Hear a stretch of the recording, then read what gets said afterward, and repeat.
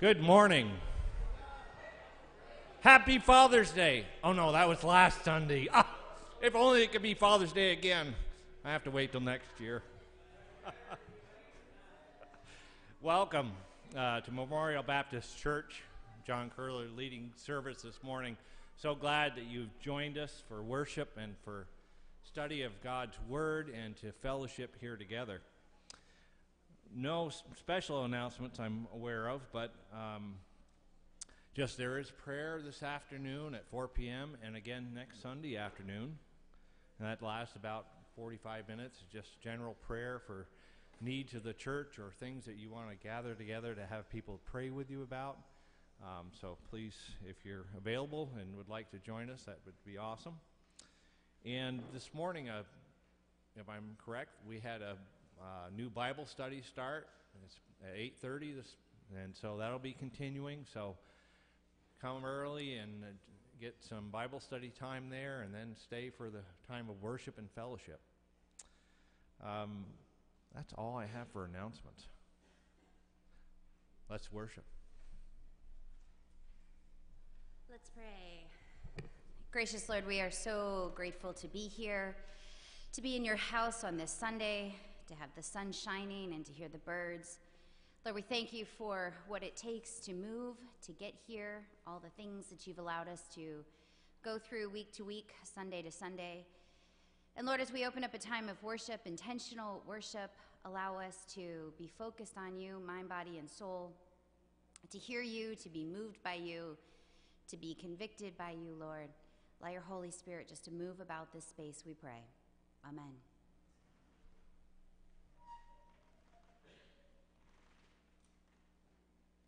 You to open your hymnals to number 26 and just follow the words of "A Mighty Fortress is Our God" as I play the prelude, which is based on this tune. Well known by many Protestants as kind of the all-powerful song written by Martin Luther. It's part of the Reformation, and yet the power came from a time of weakness. He was not feeling well, perhaps coming down as sickness. It was part of the 30 years that went on and on and on, the plagues in Germany. Writing from a time of need, and yet knowing God is our fortress, is our strength. So I encourage us prayerfully just to consider the words of this hymn as I play the prelude, which is kind of majestic sounding, and then as we go through the call to worship and then ultimately sing this as the first hymn.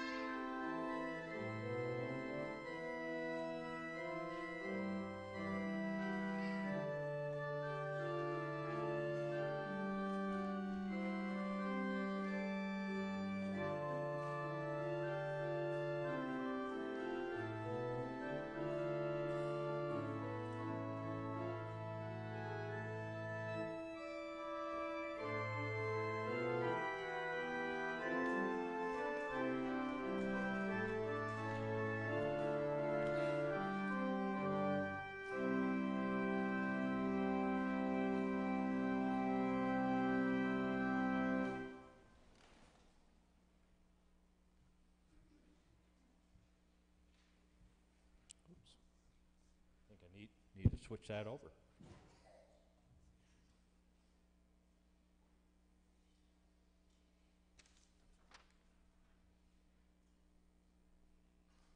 can't find the cursor. Oop, there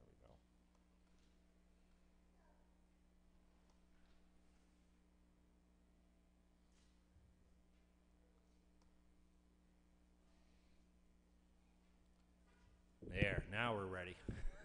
Please rise for our call to worship. Our hope is in God alone. We wait in silence for him. He is our rock and our salvation. We will not be shaken. Our God sends deliverance and honor. Like a mighty rock, God is our refuge. Trust in God always, for God is power and grace. Steadfast love belongs to you, O Lord. Brothers and sisters, praise the Lord. The Lord's name be praised. Now let's join our voices singing hymn number 26, A Mighty Fortress is Our God.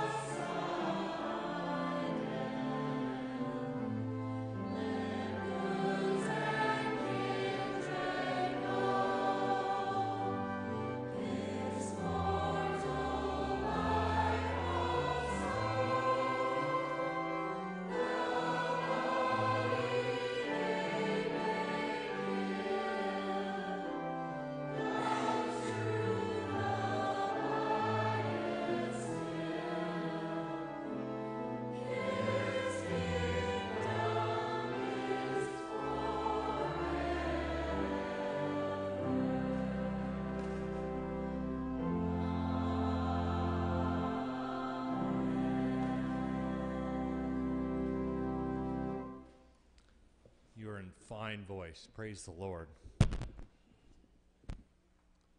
Reading from Psalm 69. Save me, O God, for the waters have come up to my neck. I sink in the miry depths, where there is no foothold. I have come into the deep waters, the floods engulf me. I am worn out, calling for help. My throat is parched. My eyes fail, looking for my God.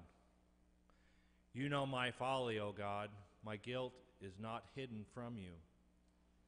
May those who hope in you not be disgraced because of me.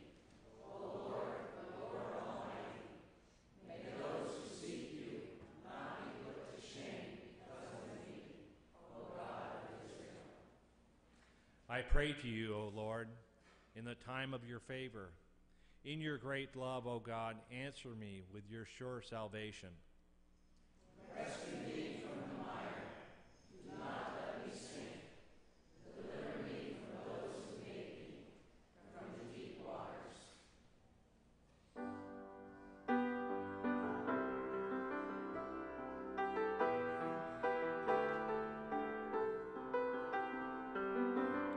I cry out, pour your mercy to me.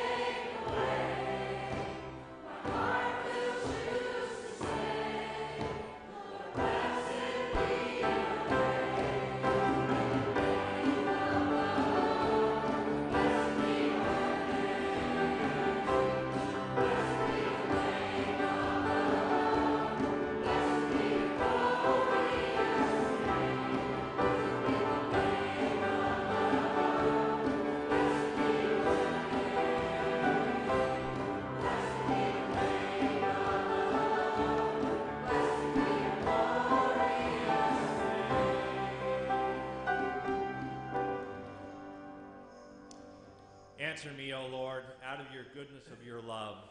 In your great mercy, turn to me. Do not hide your face from your servant. Answer me quickly, for I am in trouble. Scorn has broken my heart and has left me hopeless. I looked for sympathy, but there was none, for comforters, but I found none.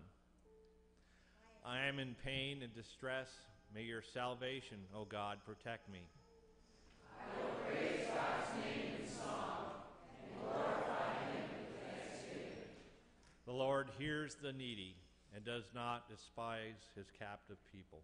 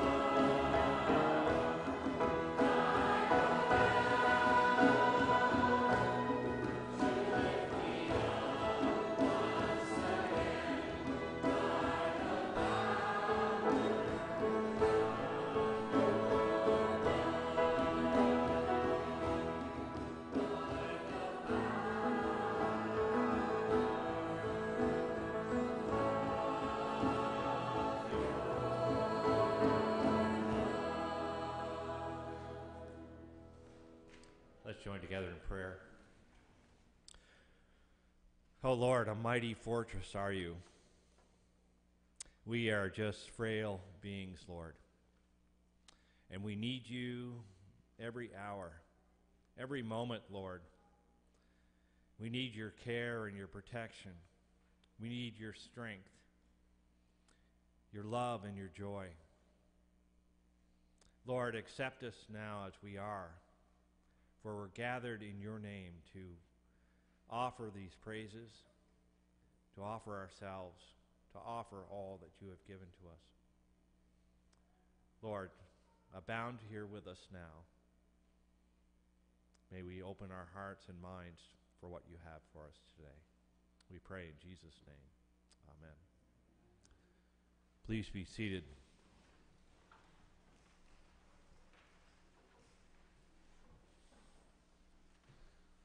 I'll ask the ushers to come forward to receive the morning's tithes and offerings,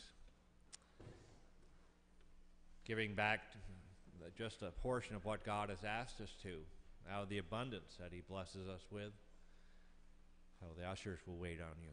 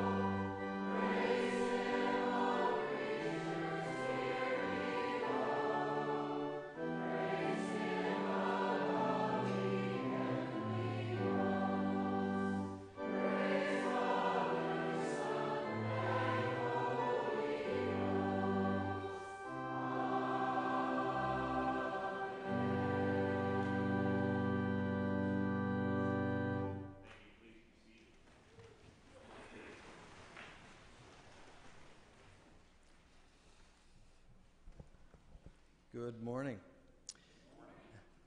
Over the last 2 years, approximately, the Board of Deacons has been meeting, praying, and working on a draft of a discipline policy for the church. Last year's board worked on the initial framework during a retreat in October of 2015, and the current board took those notes and crafted a policy that we think gives us a good guide to work with. I'm not here today to talk about the content of the policy, but just to let you know that we have a proposed draft written up that is going to be emailed out in a PDF form to all members this week. And there will be hard copies at the end of next week's service for you to pick up if you prefer. So that what I urge you to do is read very carefully this policy. And it's important that you read it because we'll be discussing it at the July 31st quarterly meeting. So we want your voice to be heard before anything is adopted. But please don't get hung up on the word discipline, because the very first point in the policy states, the goal is reconciliation. We look forward to your input.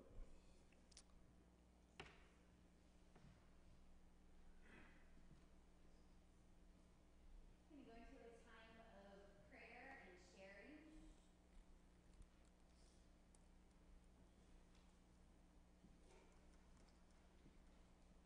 If you have something you want to share or a prayer concern, John will be around with the microphone. Our Father, who art in heaven, hallowed be thy name. Thy kingdom come, thy will be done, on earth as it is in heaven. Give us this day our daily bread, and forgive us our debts as we forgive our debtors. And lead us not into temptation, but deliver us from evil. For thine is the kingdom, and the power, and the glory forever. Amen. Let's spend some time standing up and greeting one another this morning. Get out of your seat and seek somebody out you don't know.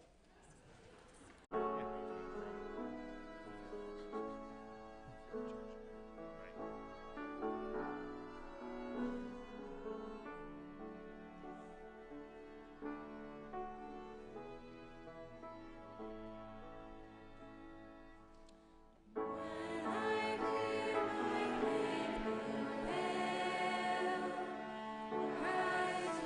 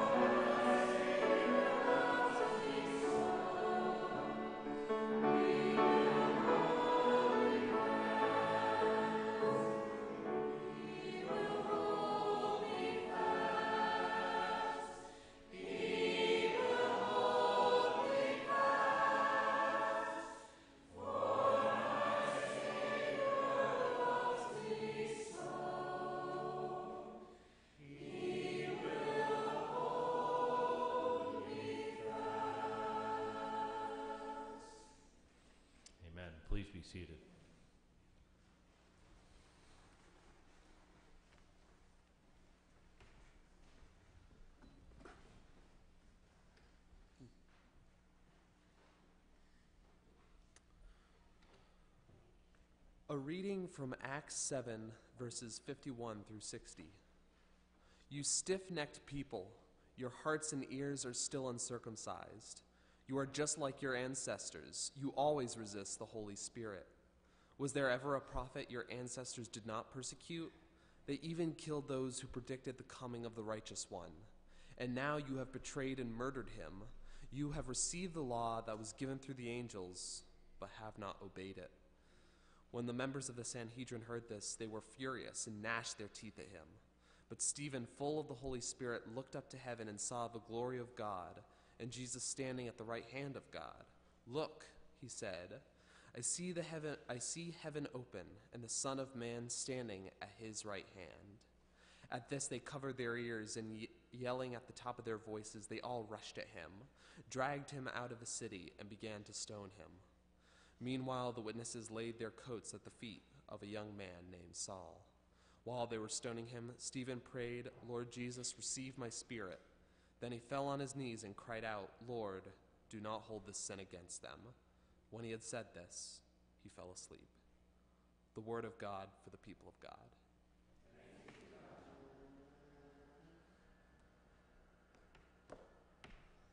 So a little clarification on greeting. When I say that you need to seek someone who's new, that doesn't mean that's the only person that you have to see. It just means don't talk just to people we know. So, clarification, in case we were.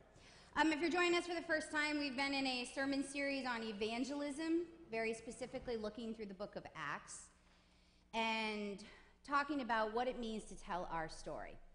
What it means to tell our story in the context of the big story of Jesus Christ. And today, talking about our story, we're going to look at what it means to live out the otherness of Jesus Christ. Let me first unpack what I mean by this otherness. From the book Slow Church, Smith and Pattison, in their chapter on hospitality, showcased the differences between the Israelites and the Christians. And they said what separated out the Israelites first and then the Christians was this otherness that was rooted first in Israel, then in Christ, and in Christians to follow, which is really rooted in the hospitality of God. God is constantly, through the Old Testament and the New Testament, telling us to reach out to the stranger, reach out to people around us, to be different and to be set apart.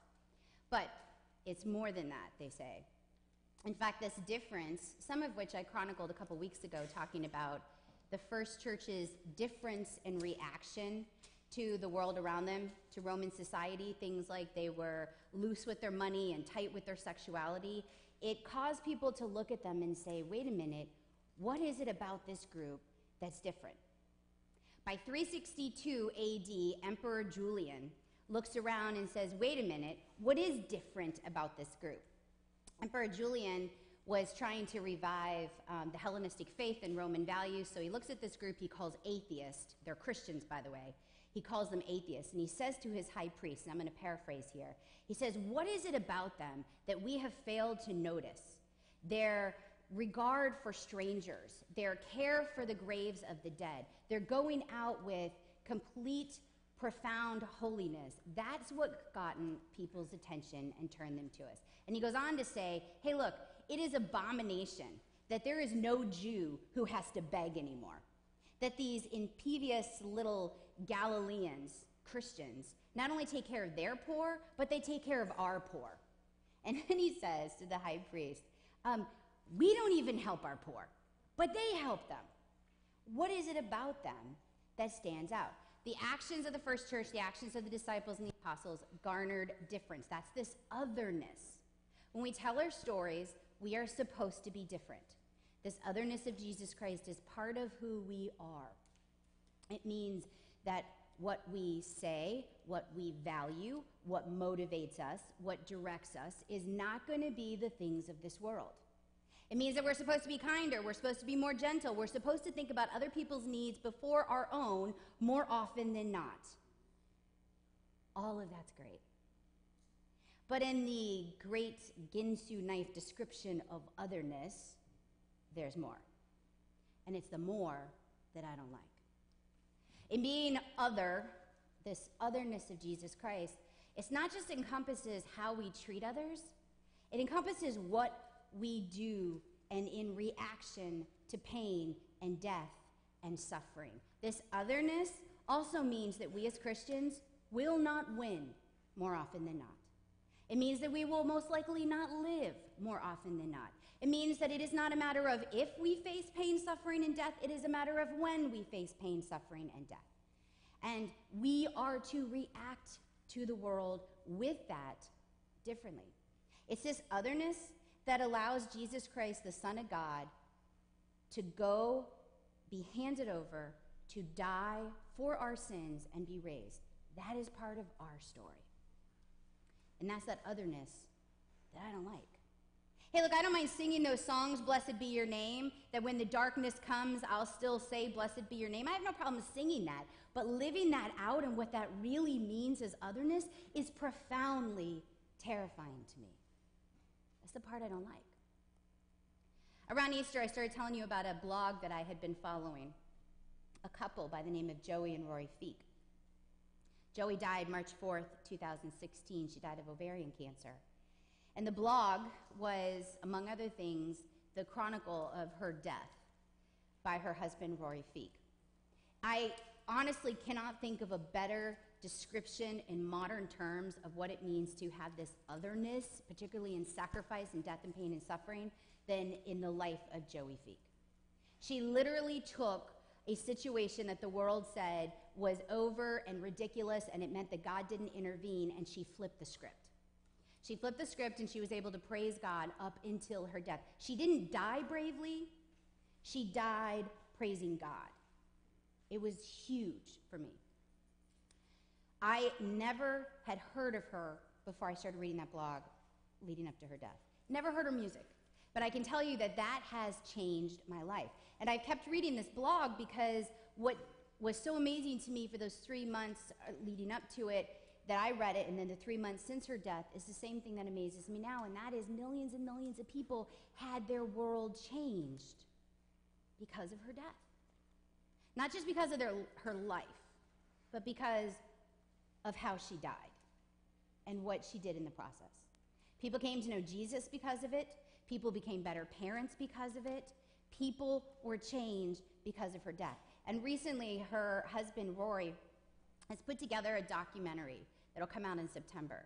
And the documentary chronicles this footage of about 2 years of time between January 2014 and March of 2016 when she died. Here's the amazing part. God had said to Rory and Joey, hey, look, I want you to quit music.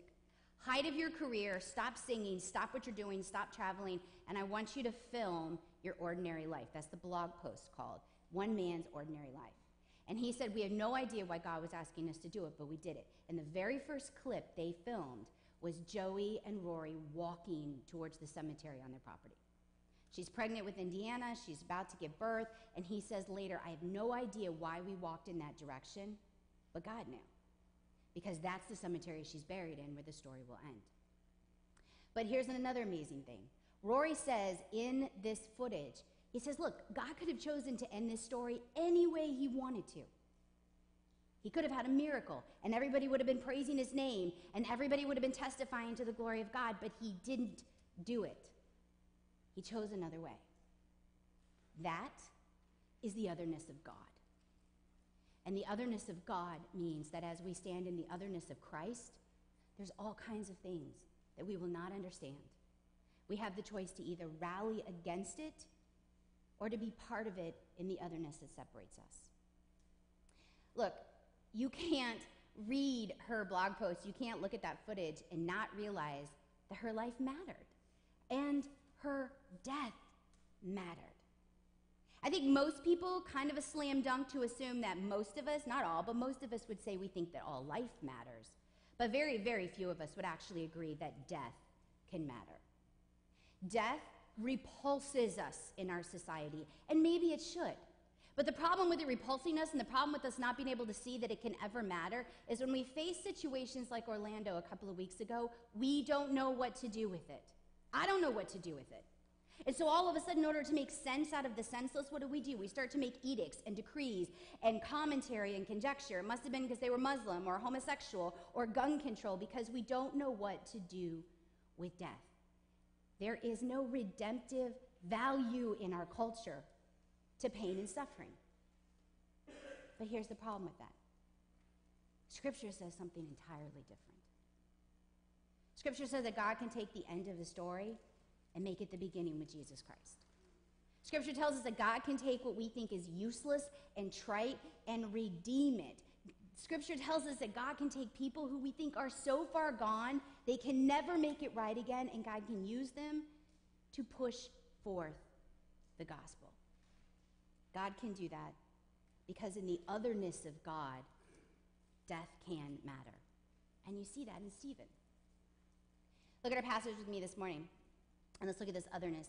Stephen ends up in front of the Sanhedrin because he is in trouble. He's in trouble because the Holy Spirit's moving among the disciples and the apostles, and it is growing. And in this growth, all of a sudden, the religious leaders look at this little band of followers, and it's growing, and it's thriving, and they're healing, and they're giving to the poor, and they're adopting babies that the Romans are casting off as useless. And the officials say, we don't know what's going on. There had never been a time in history when a would-be Messiah had been crucified or killed and the band of followers still held on. Never happened. Simon Bar Kokhba, he gets killed. Nobody's still preaching his name afterwards. Or Judas Maccabee, when the end of the 100-year revolt is done and they're no longer in power, they close up shop. Nobody's going and proclaiming that they are behaving and acting in the way of Judas Maccabee. This is unheard of. And so the Sanhedrin don't understand what's going on. They think they killed that problem with Jesus. So Stephen ends up in front of them, and he has to defend himself against blasphemy against Moses and against God. And he knows that they have the power to take his life in doing so. And as he defends not himself, but the gospel, he gives one of the most profound, eloquent, beautiful sermons in all of Scripture. And he lays it in them. You heard Jake read part of it. You stiff-necked people. You uncircumcised heart and soul. You know what stiff-necked means? It means, look, you're not going to change. You're not going to look in any other direction than what you think you know is right. And so he lays them on him, and it ends in his death.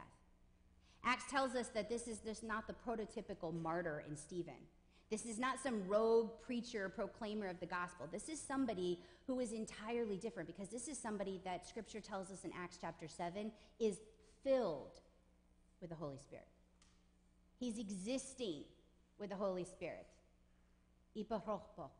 That means that it is in him, it's breathing, it's moving. The Holy Spirit is taking over, and Stephen is embodied with this. And Stephen, as a result of the power of the Holy Spirit, is able to point people to Christ in how he dies and what he says leading up to it. And there's this beautiful parallel between how Jesus dies and how Stephen dies. Not because Stephen is Jesus, not because Stephen is a new Messiah, but because Stephen, as emulating this otherness of Jesus Christ, he's able to die faithfully. He's able to pray for the people killing him as he's dying, just like Jesus says. I don't know any more other than that, than when you can pray for people who are killing you as you die. And he does not stop bearing witness, even till his dying breath. That's amazing. But you get to this point at the end of chapter 7, and you go, what do I do with this? What do I do with this? This is a sharp departure. I told you a few weeks ago, Ananias and Sapphira were a sharp departure. This is a sharp departure, meaning this stuff just got real. You can be killed for this stuff. I mean, it's one thing to have the otherness, giving to the poor and being nice and taking care of people. It's another thing to realize that otherness means death, sacrifice, pain, and suffering. And when you get to the end of chapter 7, you don't know what to do. And if you're anything like the people in chapter 8, what do? They take off. This otherness scares them just as much as it scares me, and they flee. The disciples and the apostles beat feet, because they don't want to stick around for this stuff. But what do you do with this at the end of chapter 7? Because here's the thing. If you focus too much on Stephen being this cherub-like, loving, humble, righteous martyr, then you miss the fact that there is a strong violence in this passage, where a man is having his skull crushed, one hurled rock at a time. And if you elevate the martyrdom to make it an idol, then what you do is you reduce all otherness to nothing more than inconsequential stuff in light of martyrdom. And then there's this roving commentary that you can easily come up against, and that is when the Holy Spirit moves about a group of people and you give your life to the Holy Spirit in willingness and they get to take over, then all of a sudden you get persecuted and people come after you. And when you realize when you hit the end of chapter 7 is that this kind of otherness means standing up for Christ, telling the truth at all cost, and laying every single thing on the line, including our lives. But here's the thing. The guys who kill Stephen, they're not the local hooligans in town. They're not even the Roman soldiers who nailed Jesus to the cross. The guys who kill Stephen, they're the religious leaders of the day. They're the best and the brightest. They're the most influential in politics and in religion. And so when you get to this, these synagogue leaders, these priests, the Sanhedrin, the lawyers, the rich, the wealthy, they're killing Stephen. And when you get to this, you automatically think, oh my goodness, what kind of people do this? I mean, sure, Stephen lays it on the line to them, and he tells them, not only are you stick-necked people, but you butchered the gospel. But on what planet is stoning ever an acceptable way to deal with somebody? See, that's the thing about this passage. You can't escape it in our story. Sure, you can say to yourself, this is a narrative, don't make it more than that, Stephanie. That's just one thing in a long list of all the stuff that happens in the Bible. But here's the thing. This isn't the only stoning in Scripture. Scripture doesn't let us disown the past in the story. It doesn't let us walk away from the brutality of what it means to be stoned. And the old canons aren't going to work either. We can't say Old Testament law, justice, violence, bad. New Testament grace, mercy, gentleness, Jesus, good. It doesn't work that way. Because the really hard truth when we look at this homiletically as a passage is that it speaks to each and every one of us of what exactly we want that otherness to be. Because I read a passage like this, I don't want the otherness to be sacrifice, death, and pain. I want the otherness to be power and control and vindication. I want the otherness to be able to look at passages like this and say that Christians finally are right, and we're finally the majority, and we finally get to be on top, and we finally get to make the decisions in life. You look at a passage like this, and it becomes so close to violence that you have to question how much of that story of the cross and an empty tomb really lives inside of us. And you know what also complicates those questions? Is that we live in a world where we are so out of touch with the world of the New Testament. We think we're persecuted because we're uncomfortable talking about Christ at work. You were killed in the New Testament if you declared publicly that you followed Jesus. When the vast majority of Christians in America are middle class and wealthy and prosperous, and they're the ones making the determination of what Christianity should be, when we are finally confronted with the raw, messy ugliness of otherness, we don't know what to do with it. We don't know what to do with getting sued for standing up for beliefs or for being in the wrong place at the wrong time. Which brings us back to Stephen as more than just a story in a collection of stories. Look at the otherness of Stephen. First thing that Stephen does is he lets in this otherness God write his story. When we accept the otherness of Jesus Christ, when we accept the otherness of God, when we say we're going to live our lives for you, then we allow ourselves to be putty in the hands of God. We allow ourselves to have God write our story, no matter what that is. A few chapters before this, Stephen had been elevated to the role of a deacon. It's a great role. It's humble. It's prestigious. It means you wait tables. Really. That's it. I mean, it's all about the care and behind the scenes, and it's the nitty-gritty work of the church. It's not the proclaimer of the gospel. It's not the preaching and the teaching. You leave that to the big guys, and the deacons stay by and take care of stuff. But isn't it interesting that Stephen, a deacon, ends up in front of the Sanhedrin giving one of the most powerful sermons of all time? That's because God can write the script. What we do in church work is we carve out these little parts, and we say, this is my role, but the role of an evangelist, let's leave that to them. You know, we all love to read Dietrich Bonhoeffer, but none of us wants his life.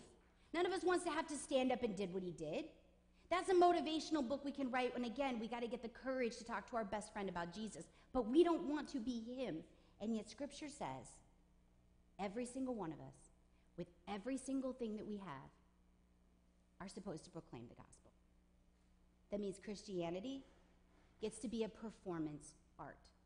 Not a performance, and not even art. But it means that every single thing, your good, your bad, your ugly, your traits, your skills, your spiritual gifts, the brokenness in you, the sins, the mistakes, the pain, and the suffering, all of that gets to be used for God, for his glory, if you let him. And Stephen let him. Stephen said, God, whatever you want, I'll do. And so Stephen let him use his life in all of its glory, even in the pain, even in the suffering, and even in the death. Again, that scares me to death. It absolutely terrifies me. I mean, if I put my truth cap on, I'm fine with looking back at my life in hindsight and saying, God, those bad things, that's great. You used them for your glory, but I don't want to know about the bad things ahead of time. I don't want to ascribe to that. And yet I have a friend who's been recently saying to me, I just want to be in the will of God. I just want to be in the will of God. If you're in the will of God, you say to God, you get to write my story. No matter where it goes, no matter what it does. Also notice that Stephen tells the truth. He tells the truth. He tells the truth at any cost. That is a tiny little statement that has huge implications. The truth in our culture is as pliable and movable and stretchable as silly putty, right? The truth in our culture gets you, and I'm not talking the little truth, I'm talking the truth with a capital T. Like the number one killer in America is not heart disease, it's abortion kind of truth. That truth gets you polarized and put into a corner and labeled judgmental.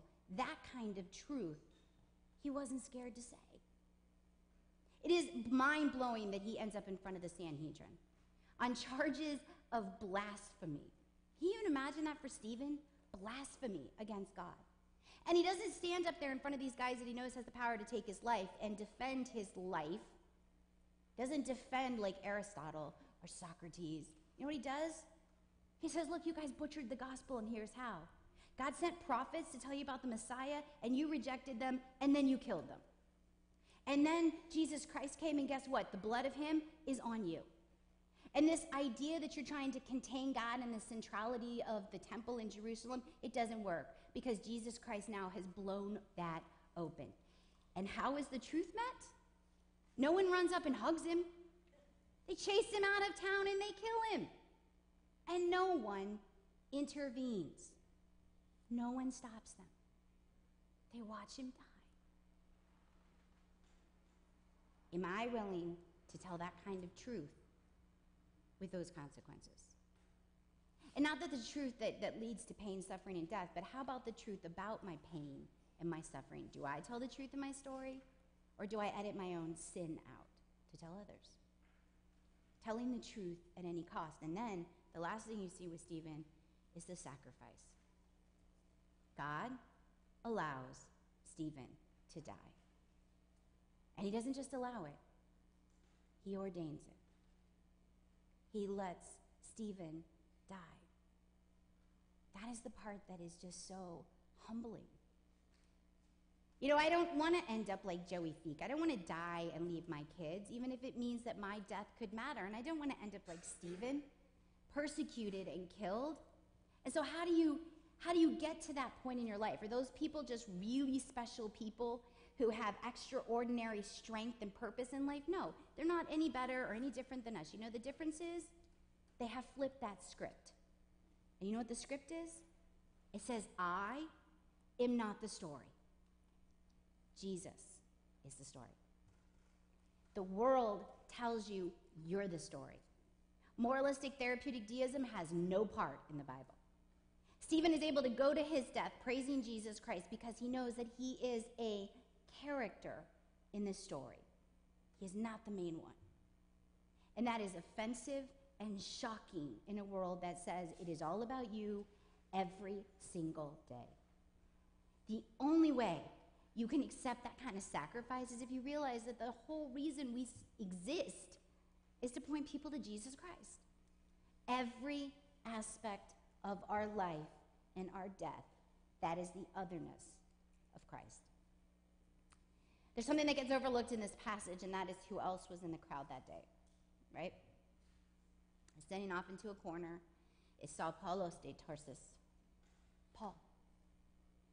Paul then, going by Saul, is over in a corner, and the coats are being dropped at his feet. And scholars have spent copious amount of time spilling ink determining what that means. Does it mean that he was the leader? Does it mean that he's giving permission? Does it mean that he is part of it? Whatever it means that he was there for the murder of Stephen.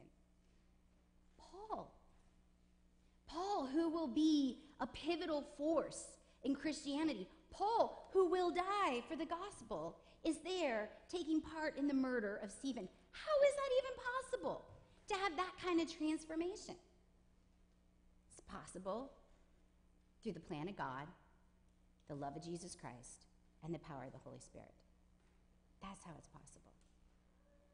In our last church, there were these two big stained glass windows right next to each other, and one of them was Stephen. Now, the church had, 30 large stained glass windows, so the people could have put them anywhere they wanted to, but Stephen was right over in the one corner, and the Stephen window had in it of all the things that Stephen did, him serving people as a deacon, but it showed his death right in the center. And in the center of this window is Stephen being crushed, one stone at a time, and in the corner is Paul with the coats around him. And I used to chuckle all the time because the person who put those windows in knew exactly what they were doing, because the window they put next to it? Paul. So Paul's window, with all the stuff that Paul did, breaking free from jail, proclaiming the gospel, dying for Jesus, right next to it is the death of Stephen. He could never escape that from his story, because that led him to the knowledge of Jesus Christ. That was part of the thing. And if God can redeem that, I promise you God can redeem anything. We're going to sing It Is Well With My Soul in just a minute. And I'm sure you all probably know the story of It Is Well With My Soul.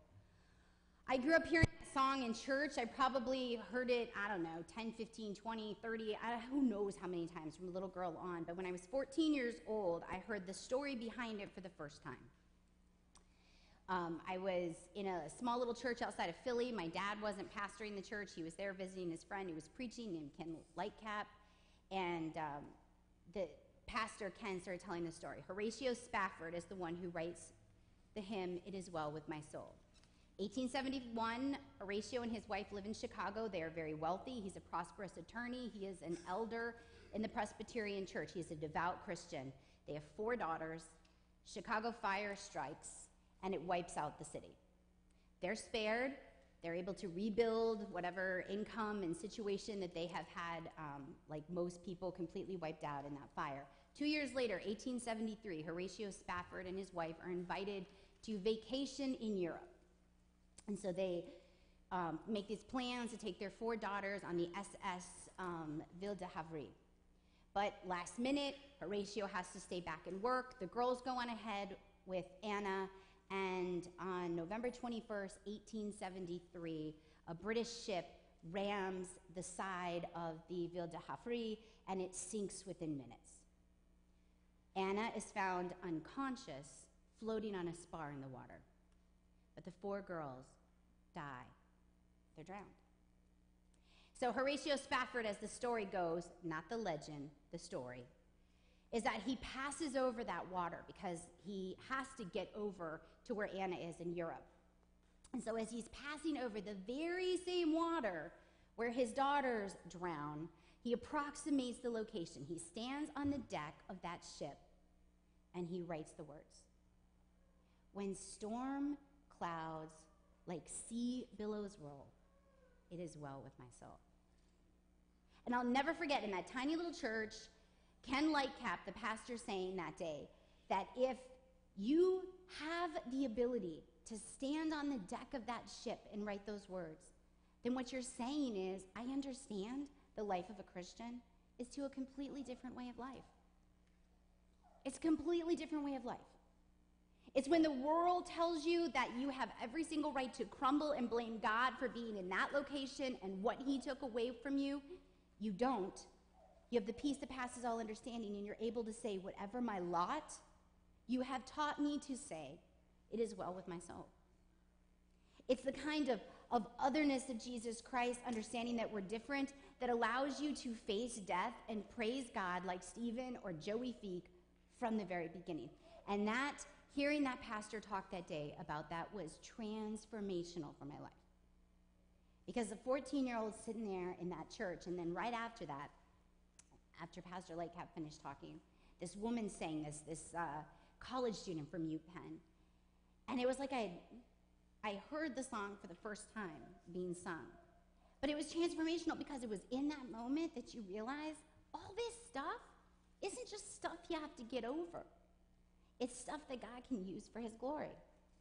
That's the otherness that we're to proclaim. Let's pray. Gracious Lord, as we go into a time of silence, as we go into a time and a moment of worshiping you and hearing those words sung, Lord, oh, Father, just remind us on our worst days, not only that you walk beside us, but that you can redeem and you can use. And God, give us the wisdom and the knowledge to know those things that are from you and those things that are not. And help us to be able to have the courage to stand on a deck of a ship and sing those words one day, we pray. Amen.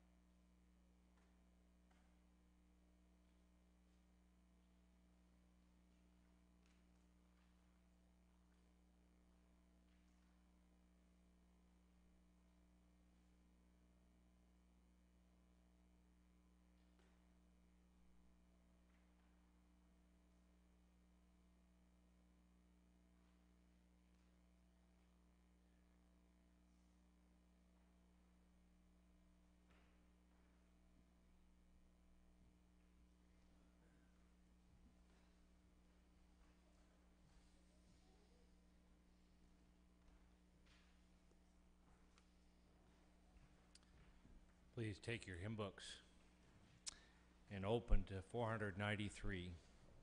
We'll stand and sing, "It is well with my soul."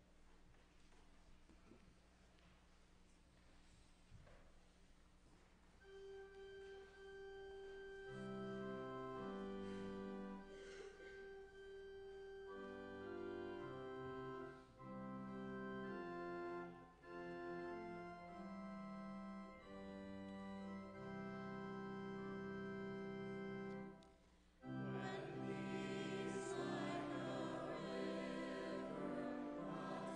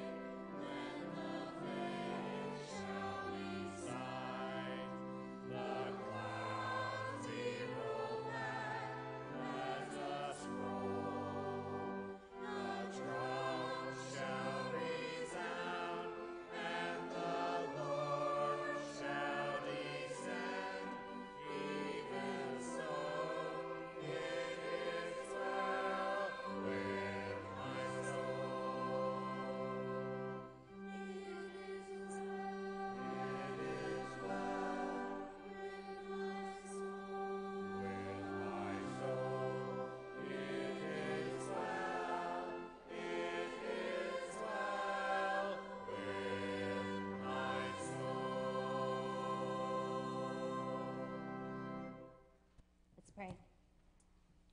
Gracious Lord, we ask you to take us out into your world as imitators of you, as little Christ, we pray. Amen.